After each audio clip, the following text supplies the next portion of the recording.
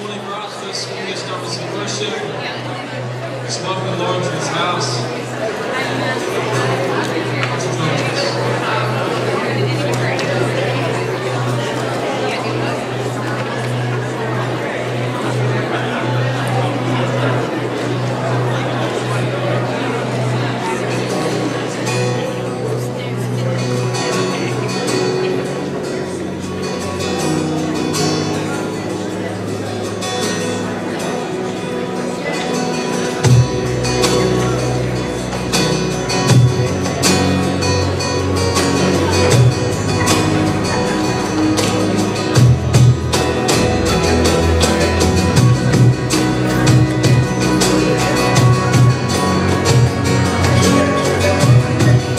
Just welcome the Lord, sing His praise.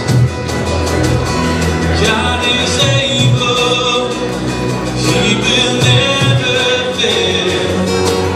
He is Almighty God. He's greater than all we see, greater than all we ask. He has done great things, lifted up.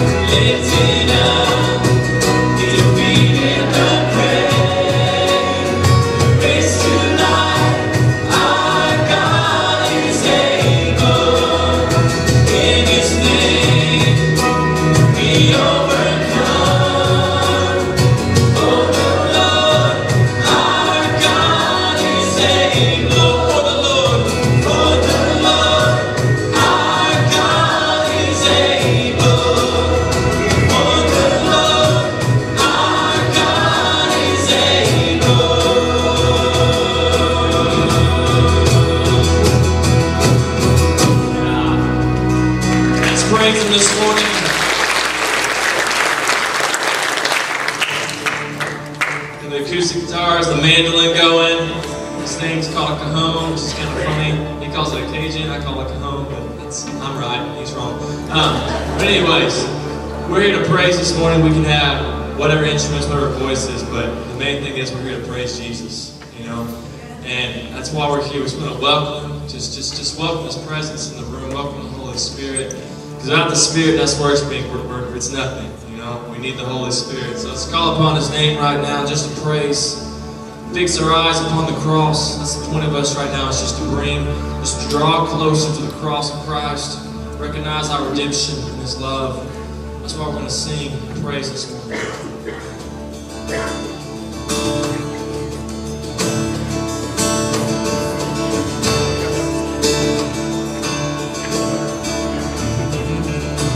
When I survey the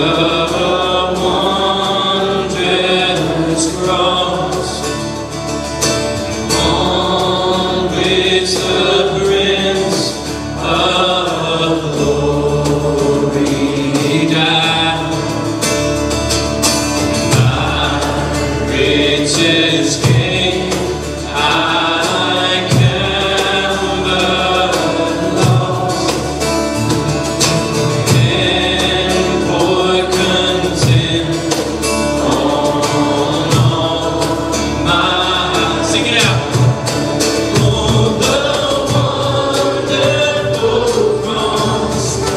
Oh, the wonderful cross. It's become and died to find where I truly live. Oh, the wonderful cross. Oh, the wonderful. Lift your voices. All who gathered here, by grace drawn near, we bless your name. Sing as we can. Sing from His head. See from His head, His hand is free. Sorrow and love flow me go down. Did there such love and sorrow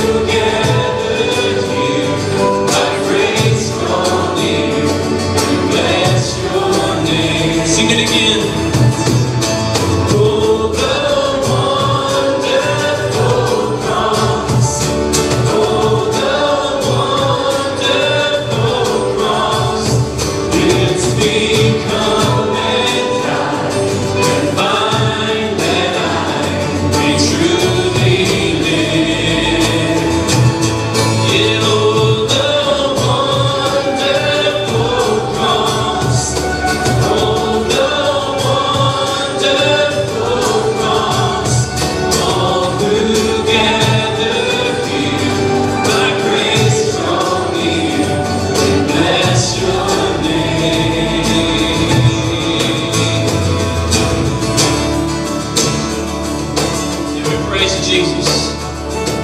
We give you all the glory. That's why we're praise.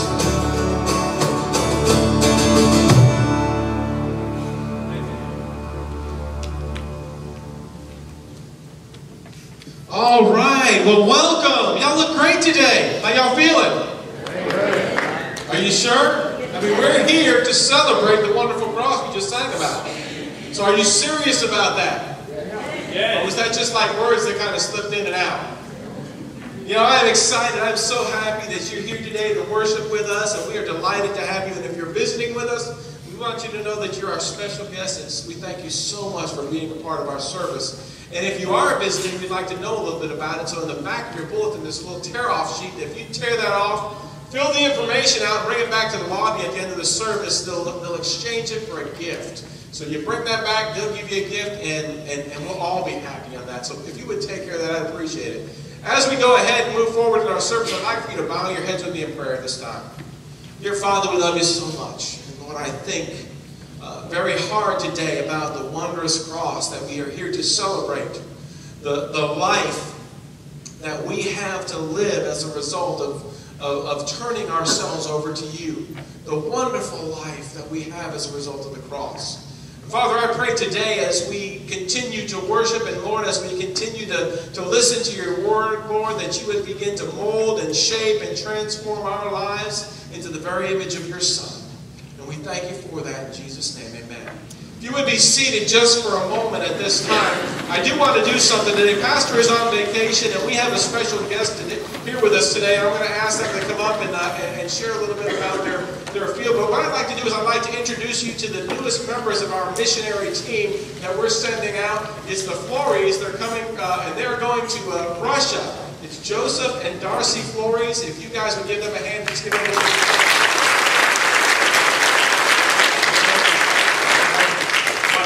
Originally from Indianapolis, Indiana, and so, but you know, through just different circumstances in our life, God convicted our heart for ministry when we were young.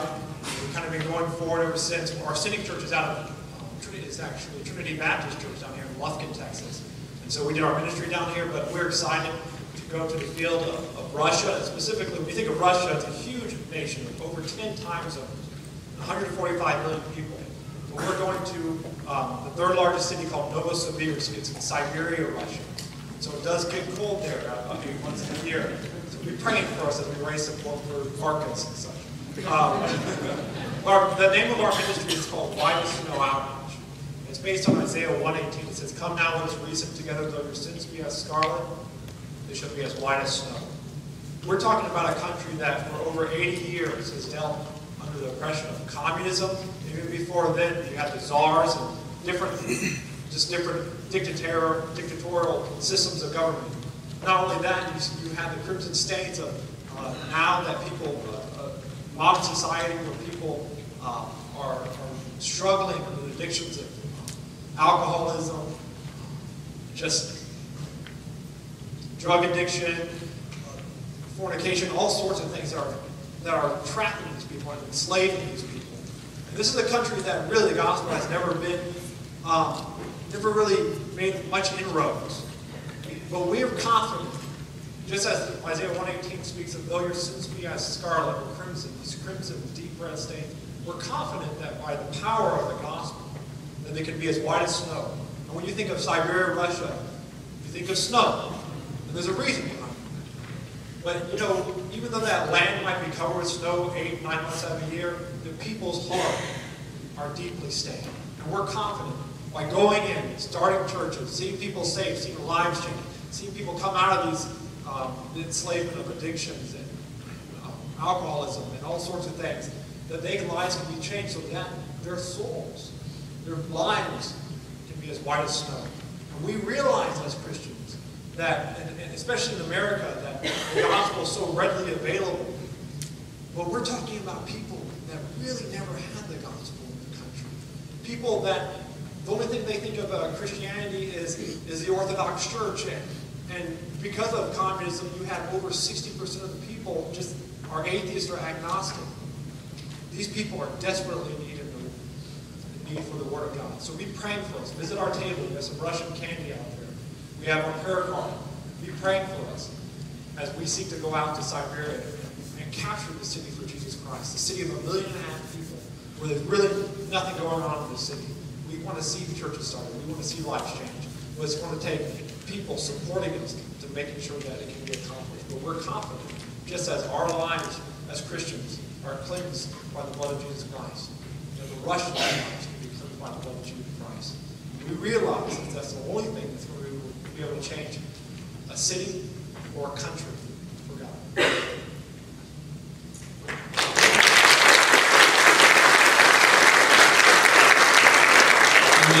Just a few minutes to stand up and greet one another this morning.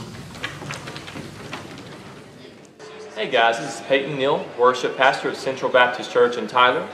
Check us out Sunday mornings at 9:45 for our small group Bible studies, as well as our 10:45 worship service. If you need more information, feel free to visit us at www.centraltyler.org, or if you need more information, just check out the number below. Thank you for watching the video of our service today. We would love to see you here soon.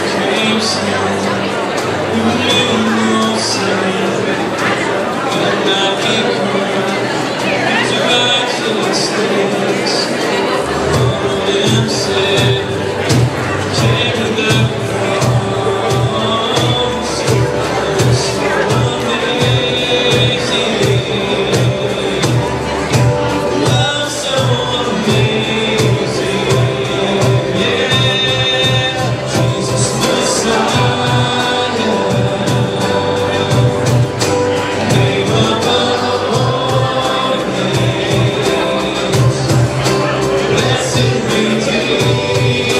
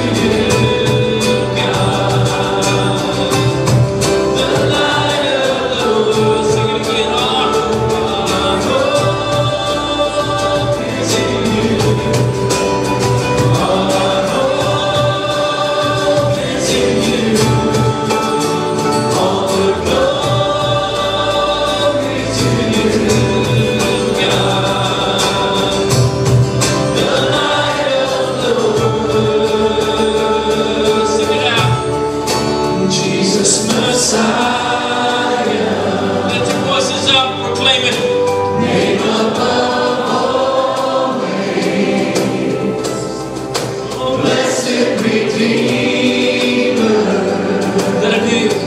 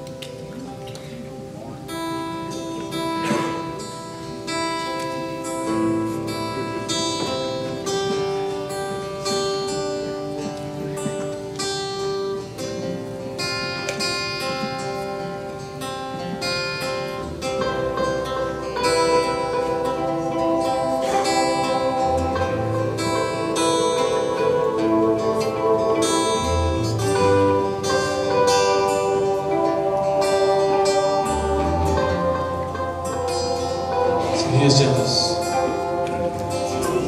He's jealous for me. He loves like a hurricane. I am a tree bending beneath the weight of His wind and mercy. And all of a sudden, I am unaware of these afflictions eclipsed by glory. And I realize just how beautiful you are and how great your affections are for me. And oh, how He loves us so. Oh, how He loves us. How He loves us so.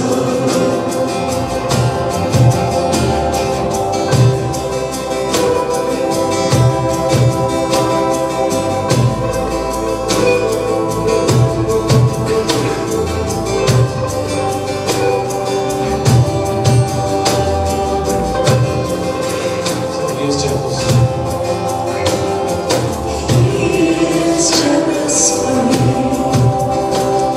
He loves like a hurricane. I am a tree bending beneath the weight of His wind and mercy. Come on, mean it right now. Sing it loud.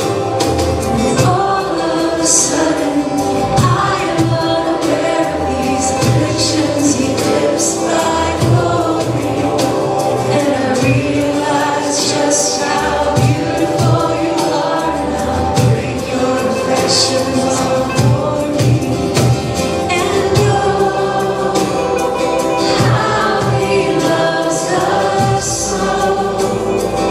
Oh, how He loves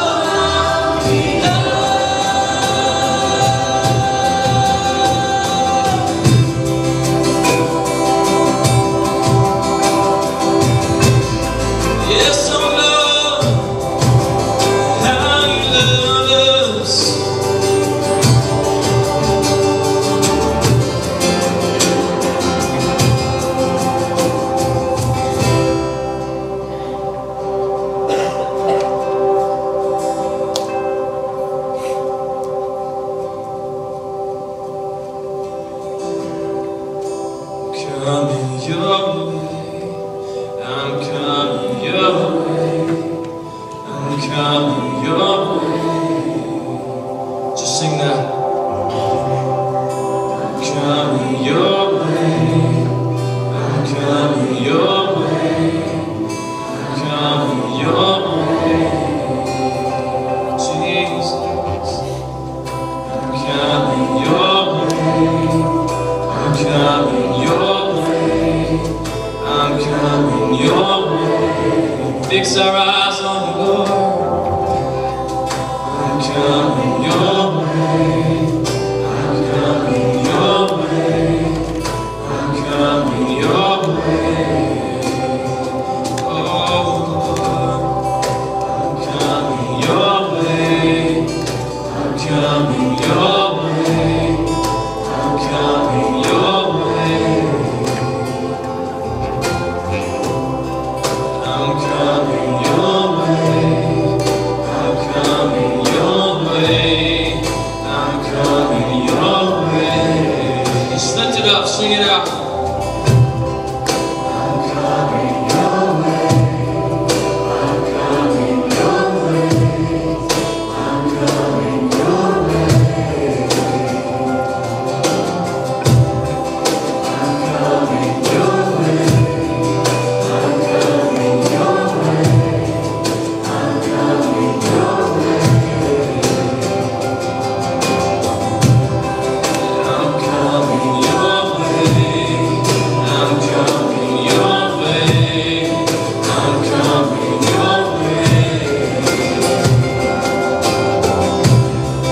I'm coming your way. I'm coming your way. I'm coming your way. One more time, just the voices. I'm coming your way. Come on, church. I'm coming your way. Eyes on Jesus. I'm coming your way. Really mean it. Lift it up to him. I'm coming your way. I'm coming your way. I'm coming your way. Yeah, as a church, that's our prayer. That our eyes, there's a movement for the Lord, that we truly keep our eyes upon Jesus. We have a lot to worship about. We have a lot to sing about. I just feel like sometimes we take it for granted. We have freedom to just to sing out the glory of God, to speak out His name out loud. There's freedom in that. God, we set our eyes on Him. Just bow your heads with me right now. Just picture the body of Jesus. Picture Him on the cross. And see that He is good and it's love being poured out for you and me. We fix our eyes upon the cross, Lord, and we just become straight towards you. All we are is yours, Lord. God, I just pray for revival. I pray for truth to be spoken out among the people. I pray for love. Just spread through this congregation. Just leave this room and go out to your world. Places just needing it the most. I pray right now we're seeing, Lord, we're battling things that are from a different place, spiritual things. As I just pray you would help us sharpen our swords, the Word of God, to go to battle against those things. I pray, God, we would not be lukewarm. I just pray that we would be set on fire for you, Jesus. Because your love demands fire. Your love demands joy, highest measure. It deserves it. It deserves it. There's no doubt about it. We love you, Jesus. Help us to worship you right now with our ears, just to be listening, opening our hearts to you. We just give you all the glory, all the honor, all the praise. In your name we pray. Amen. You may be seated.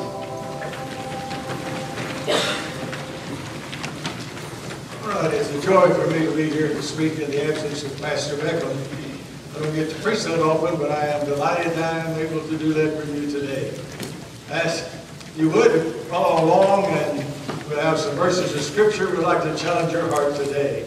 The title of our message is The Perils of Watered Down Religion. And I guess it was interesting this past week, just to show you what's happening out in the religious world. I noticed that the Pope Francis this past week just passed an edict that said if you will follow him on Twitter, that you can lower the time that you have to spend in purgatory. Amen. Now, that's wonderful, isn't it? So if you get on the line and you'll follow the Pope on Twitter, you can make your stay in purgatory a lot shorter. Now, that's what I call the perils of watered-down religion. The Bible speaks of things that will happen in the last days. 2 Timothy chapter 3, verses 1 through 5 read like this. This know also that in the last days perilous times shall come, for men shall be lovers of their own selves, covetous, boasters, blasphemers, disobedient to parents, unfaithful, unholy, without natural affection, false accusers, truce breakers, incontinent, fierce, despisers of those that are good, traitors, heady, high-minded, lovers of pleasure more than lovers of God, having a form of godliness but denying the power thereof. From such turn away. We see here a picture of the times in which we live, the times in which John the Revelator wrote when he wrote the book of Revelation, chapters 2, 3, and 4. We read about several churches there. And one in particular we read about in the age of the Laodicean period of time. Many scholars say that these 7 churches represent 7 periods of the church history. And I think you can use it that way. In fact, that's the way I'm using it today. Laodicea age being the last age of the church before the return and the soon rapture of the Lord Jesus Christ. First point today I want to bring to your attention is this. You can't have your own Bible. You can't edit God. And I think this is a problem with a lot of folks today. They want to have their own Bible. They want to edit God. They want to have a God that fits their standards. They want to have a God that fits their lifestyle. Today a lot of people are living in a watered down version of Christianity. What concerns me is many of these people who are running around and saying they're Christians do not have lifestyles that back up that promise. I'm a Christian, yes, but my lifestyle doesn't back it up. Notice what it says in Revelation chapter 3, and we were talking about the Laodicean age a while ago in chapter 3, verses 15 and 16. I know thy works, thou art neither hot nor cold. I would that thou wert hot or cold. So then, because thou art lukewarm, and neither cold nor hot, I will spew thee out of my mouth. Every once in a while I get real generous and I decide to take Phyllis out for a good meal. So the other night I wanted to treat her like a king. So we went to Burger King for a hamburger. And we got there and we ordered a hamburger and fries and drink. And when they got there, started to eat them, Phyllis said, these fries are old. I said, well, that's okay, you can make it one time. She said, no, I paid for warm, hot fries. These are wilted, they're greasy, they're old. I said, let's don't make a scene. She said, I'm not going to eat them. I want fries that are hot. So we got fries that were hot. And you know what? I'll have to agree with them. They were a whole lot better than those wilted, greasy fries that they had brought for us the very first time. What I'm trying to tell you is this. Who wants a lukewarm fry? I want one that's hot, one that's fresh, one that is good. So the second thing we learn from this scripture is that God wants the real thing. In the same way, God doesn't want our lukewarm, half-baked, wannabe Christianity. He wants the real thing from us. That's what He expects from us. He has some standards. He has some rules. He has some guidelines for we who are believers in Christ. And He expects us to live, obey, and go by His rules. As I mentioned to you a while ago, we can't write our own Bible. We can't edit God. It would make more sense to me, I would think, when I read this scripture in Revelation chapter 3, that when He said, I would that you were hot or cold, but not lukewarm. That puzzled me for a long time. I thought, well, if I were writing it, I said, I wish you were hot. But if you can't be hot, at least be lukewarm, but for goodness sake, don't be cold. Wouldn't that make more sense? It did to me for a long time until I finally understood what he's trying to tell us. He said, I want you to be hot for me. I want you to be engaged in my work. I want you to be the person that you should be, following by the principles and the rules which I have laid down in my word. You read them, you understand them, you live by them. Well, that would make sense. But then when he said, if you can't be hot, I hope you're cold. I'd rather you be cold. If you can't be hot, I'd rather you be cold. And I thought, okay, now what is he trying to say here? I think he's trying to tell us that I wish you were, if you can't be hot, at least if you're cold, that sooner or later you'll come to your senses, realize something's wrong. Now, when he was writing to these people here, he was writing to a group of people in Laodicea who knew what it meant to drink warm water.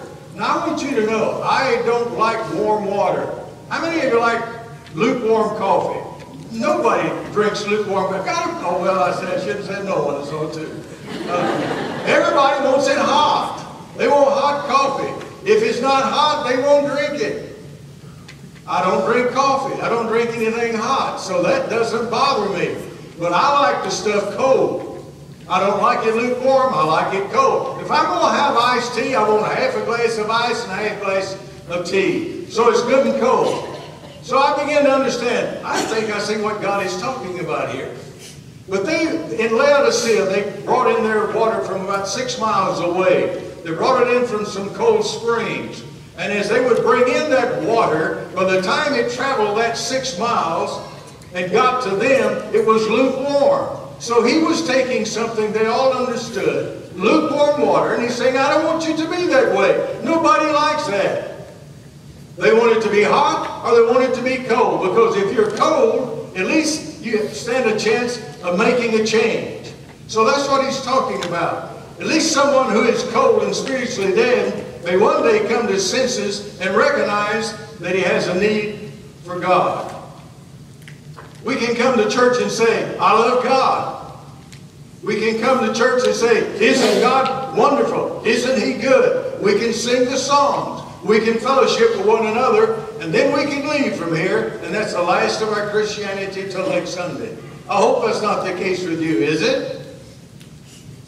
Because we come to church for a particular reason. We come here, number one, to hear the Word of God preached. We come here, secondly, to learn how that we can live for Christ during the week. We come so that we can learn what the principles of God are for our life and how we can live. He said, I want you to have the mind that Christ had. Let this mind be in you, which was in Christ. And so that's what we're trying to do, to come to church, in a Bible study, to Wednesday night, to pray, to get the mind of Christ, to learn what Christ would have us to do. The third thing that we see is God created us to worship Him. He made us to glorify Him. But here's the key to it. There is a right way and there is a wrong way. You can worship God in the wrong way. You can worship Him the right way. Don't you think it would be best to worship God in the right way? In John's Gospel, we find an overview given by Jesus on the purpose and the objective of worship. He converses with a woman at the well. We know it as the woman at the well in Samaria in John chapter 4. So the woman has been married and divorced 5 times, and she's living with a man who is not her husband at this very moment. You got to give her credit. She keeps trying. And she's hoping that she's going to find Prince Charming, someone that will fulfill her life. The only trouble is, she's looking in all the wrong places. I learned, if you'll wait, God will send you one. And I got a good one. And she's been a great helpmate for 62 years. So I'm thankful that I waited till God gave me the one that He wanted me to have. Don't rush into something just because you think you're going to live the rest of your life as a single person. God's got somebody for you. Just wait. I know it's hard. But give it a try. In John chapter 4, notice how that she diverts the Lord Jesus from what he is trying to tell her. He is trying to tell her, look, I have water that you can drink, that you'll never thirst again. And she said, oh boy, that's good. I'd like to have that kind of water. I wouldn't have to come down here every day in the heat of the sun to draw water. You see, because of the person she was, she could not come at the early morning and the late afternoon because she would not be welcome. But she could come in the heat of the day and get her water, so she was all ears. But notice what she says. I'm going to read in verse 19 of John chapter 4. The woman said unto him, Sir, I perceive that thou art a prophet. Our fathers worship in this mountain, she's speaking of Mount Gerizim, and ye say that in Jerusalem is a place where men ought to worship. Jesus said unto her, Woman, believe me, the hour cometh when ye shall neither in this mountain nor yet at Jerusalem worship your Father. You worship ye know not what. We know what we worship, for salvation is of the Jews. But the hour cometh, and now is, when the true worshiper shall worship the Father, notice not carefully, in spirit and in truth. There's two elements to worship, spirit and truth. For the Father seeketh such to worship him. So what is he trying to tell her? He's telling her that something's going to happen. There's going to be a new era. You say you're worshiping over here in Mount Gerizim. That's where the pagans were worshiping. He said that won't cut it. That's not proper worship. That's not true. I will not accept that. And he said that on the other hand, we have the Jews who are worshiping here in Jerusalem. And boy, do they go by the rules of the law. I mean, they have so many rules, they hardly know how to worship. He said, that's just as bad. You're looking at a legalistic way to serve and worship God. That won't work either. So you can't worship him the way the world does, or the Mount Gerizim crowd. That's not going to work. God says, I will not accept it. And he says, on the other hand, if you've got this legalistic type of religion where you've got to jot every I and cross every T, and you can't even move without making some kind of a wrong or right decision, that's not going to work. He said, I'm telling you, there's coming a time when all of that's going to change. It has. Big time. And we'll talk a little bit more in a moment. But I just want you to see right now that he is setting up for what he is going to do at a later time in the Gospel of John. The Jews had the right object, but theirs was all external. And I'm afraid a lot of Christians, you're more external than you are internal. Because when you have something on the inside, it's going to come out. When it's on the inside of you, it's going to change you. You don't have to have a set of rules to gauge how you should live. It's automatic, because God is impressing you through the power and the presence of the Holy Spirit that you received when you accepted him. And that Holy Spirit is living within me. He guides me. He directs me. He lets me know when I'm doing something wrong. You know, people say, well, I just didn't know that was wrong. Yeah, you do. What's happened over a period of time, you've done something so wrong so long, you think that is now the norm. But the first time you did that thing that you knew was wrong, it bothered you. And then you did it again. It didn't bother you quite as much. Then you did it again, and it bothered you even less, until now you can do it to where the Bible says you don't even know whether it's saved or lost. Your conscience can be seared. You have to be careful. Somebody said, well, I knew that. No, doesn't bother my conscience. You better check up. It may be seared. When my wife cooks a roast, she sears it. You know what she does? She turns on the oven, on the burner up on top of the oven. She has the oven up to where she's going to cook, but she puts it in the pan up there, and man, I'm telling you that thing, boy, just sizzles and sparkles, and she burns that. I said, well, man, I don't want to burn roast. She said, this is just the first step. So she sears it. and she locks in all of the flavor. Then she takes it off of the top of the stove and puts it in the pan and puts it in the oven. And then it cooks through and through and through. And all of that good stuff doesn't come out. It stays in the roll. And man, when I sit down to eat, it is good.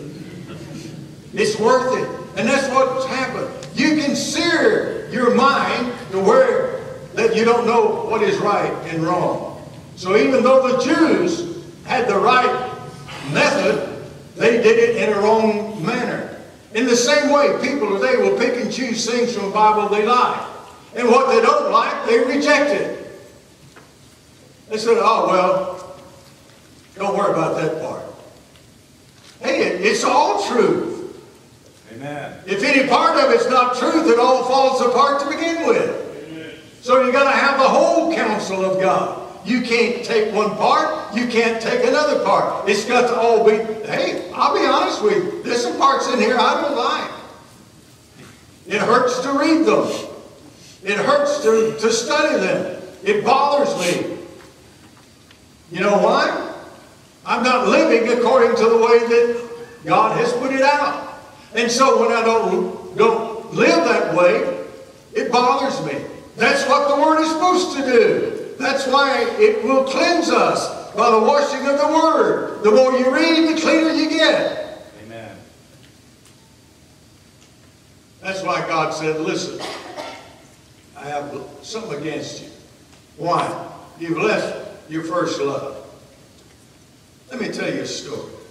1924, Professor Ueno at the Japanese University picked up a little Akita dog, a little white Akita dog. Took it home with him. He took that little dog home, and as he took him home, he began to train him. Began to work with him. Little white Akita. They're a very loyal dog. So he got this dog in 1924. For a year, as he would go down to the station there in Shibuya, and he would get on board the train, the little dog learned his pattern. And when he'd hear that train coming, the Chico, the little dog, would run to the station to meet his master. He did that every day for a year. One day, the Chico went to the train station. He went to the train station. The train pulled in. He waited, and he waited, and he waited. Dr. Ueno never showed up. He didn't know what to do. So he just stayed there. The Chico didn't understand that morning at the university, Dr. Ueno had a massive stroke and died in his classroom. So the Chico was just doing what he always did. He went to meet his master. His master never showed up. So what are you going to do? You got a dog in your hands. They gave him to some of the relatives, but he wanted no part of that. He escaped from them, ran back to where he knew. So that some of the folks began to see the Chico sitting out here at this one little spot every evening. Every evening when that train came in, here was the Chico sitting at his spot. Weeks passed. Months passed. Years passed. For nearly 10 years, in May the 21st, 1935, 10 years later, the Chico died. But for 10 long years, he went to that train station faithfully. Some of the people then began to feel sorry for him. They began to feed him. They fed the dog. He would get into fights, have scrapes. He would sleep at the railroad station underneath one of the cars that was railway cars that was parked there. But for 10 years, he went to that station faithfully. Every evening when the train came in. No master.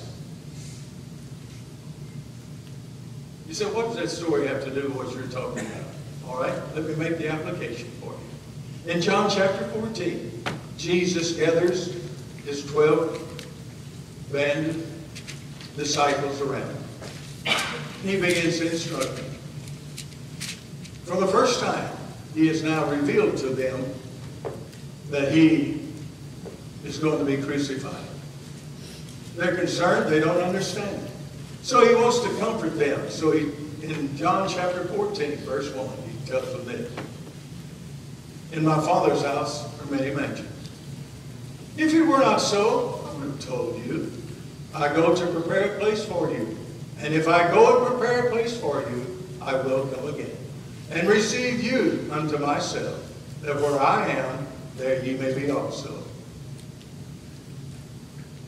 And whither I go, you know, and the way you know. Thomas said unto him, Lord, how can we know the way? How can we know where you go? And then he quoted this in verse 6.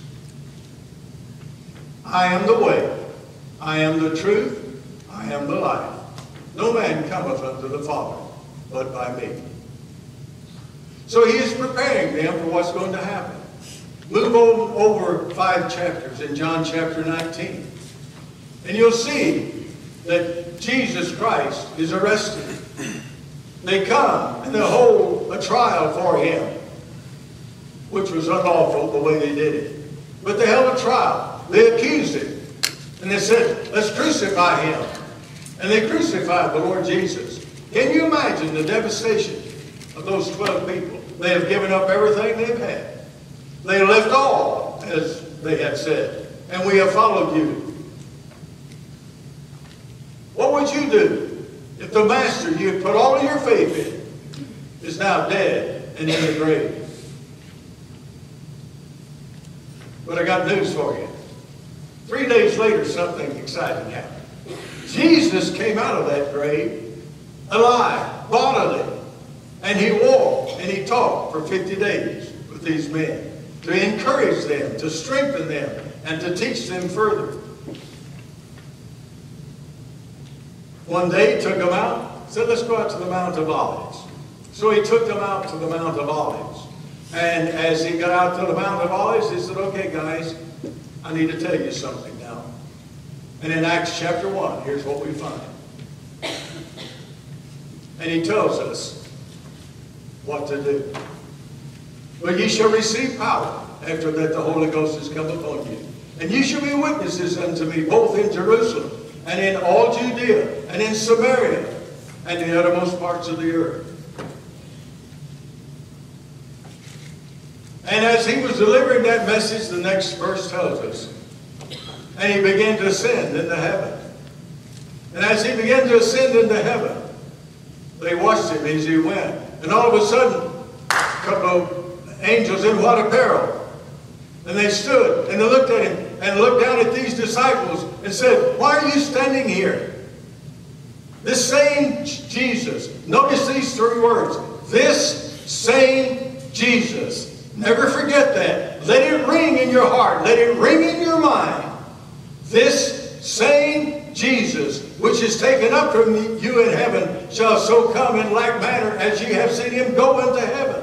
He's telling us, I'm coming back for you again. This same Jesus, not another, not someone else, but the same Jesus Christ that was crucified on Calvary's cross, rose bodily from the dead, and now he's coming back.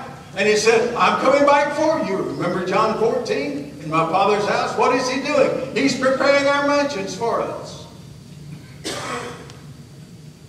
This is a very special month for me, July. It was July 64 years ago at Central Baptist Church, down at the old facility in Lachlan. The old facility down on Beacon Street. But I trusted Christ as my personal Savior. As a 16-year-old guy, I accepted Christ.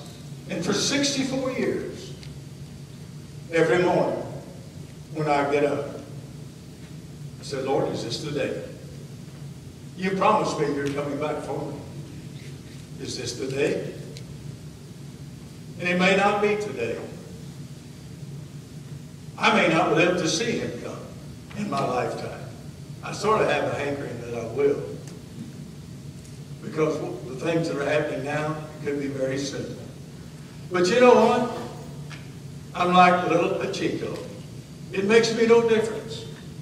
If he doesn't come back, I'm all right with that. For 2,000 years, preachers have been preaching. He's coming back. He's coming back. He's coming back. And you say, and the critics say, he hasn't come back yet. And you still believe that garbage? Yeah, I do. I have the promises of God. I have His word that He's coming back. Paul, I think, put it best. Behold, I show you a mystery. We shall not all sleep, but we shall all be changed. In a moment, in the twinkling of an eye, at the last trumpet. For the trumpet shall sound, and the dead in Christ shall rise incorruptible, and we shall be changed. For this corruption must put on incorruption, and this mortal must put on immortality. So, when this corruptible shall have put on incorruption, and this mortal shall have put on immortality, then shall be brought to pass the saying, O grave, where is thy victory? O death, where is thy sting?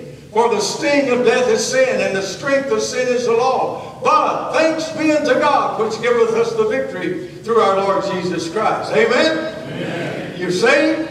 Born again? I'm telling you, it's worth it to be a believer in Christ. Don't worry what anyone else says. It's still real. God's coming back. That's His promise. You believe it? Amen. In this crowd today, 3 groups of people are sitting in this audience. One of them is a group of people who love the Lord, have been born again, love the Lord, and they're serving Him to the best of their ability, honestly, and to the best scriptural way that they can serve Him. Let me give you that verse 58 that I did not quote.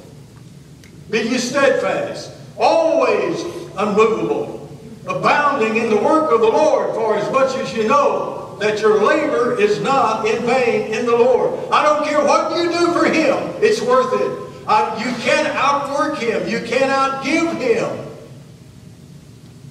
Be faithful. Hang in there. There's tough years. There's tough times. Things happen. I understand that. But God is faithful. Be steadfast. Unmovable. Don't let anything deter you from serving God. Serving the Master. He may not be coming back on the train. You may go to the train station ever so often. He's not there. But He's promised He's coming back. The second group, those that are saved, but you may not be living for the Lord. And you know it. You know there's things in your life that are not pleasing to Him. You know that what you're doing, God does not approve of. You know that your lifestyle is not applicable for a believer in Christ. If so, you need to get it right today. Because the Bible tells us again that we must all appear before the judgment seat of Christ to receive in our body the deeds that we have done, whether they be good or bad. So that tells me that there's good deeds and bad deeds. We have the choice of what we do. What you need to understand today, every choice, every decision that you make has a consequence with it. You will not make a decision in life that doesn't have a consequence with it, either good or bad. Every decision you make has a consequence. Just remember that. Some for bad and some for good. Then there's a third class of people that's in this audience today. Let me direct my attention to you for just a couple of minutes. You have never trusted Christ as your personal Savior. You don't know what it is to have the joy and the peace of Christ living within you. You have no idea. You've never, at some point in your life, knelt and said, Lord, forgive me of my sin debt. And forgive that sin debt. Because the Bible tells us that the wages of sin is what? Death. So somebody's got to pay that price. Why should you pay it? You said, I didn't know I had a choice. You do. The choice is this. Jesus Christ has already died for you. He's already paid that sin debt. What a tragedy. What if someone were to call me up on the phone and say, hey, Bill, I just bought you a new Cadillac down at Cadillac dealer, go down and pick it up. I said, oh, I don't know. That guy pulling my leg. I guarantee if you call me, I'll go check it out. You say, how can I believe him? I know who Jesus Christ is. I know who God is. He cannot lie. So he says that if thou shalt confess with your mouth and believe in your heart that God hath raised him from the dead, thou shalt be saved. That is a promise. He goes on down in verse 13 and reiterates it again. For whosoever shall call upon the name of the Lord shall be saved. I always like to tell somebody, put your name in. But the night I trusted Christ as my Savior, I read that verse of Scripture. My mom kneeling beside me, she said, read it this way, son, that if Bill will accept Jesus Christ as his personal Savior, he shall be saved. I read it that way that night, and it changed my life forever. 64 years ago this month, when my life was dramatically changed. I've never been the same since. I invite you, if you're here today and you're lost, you've never been saved, why not come and do it today? Let's stand together, shall we?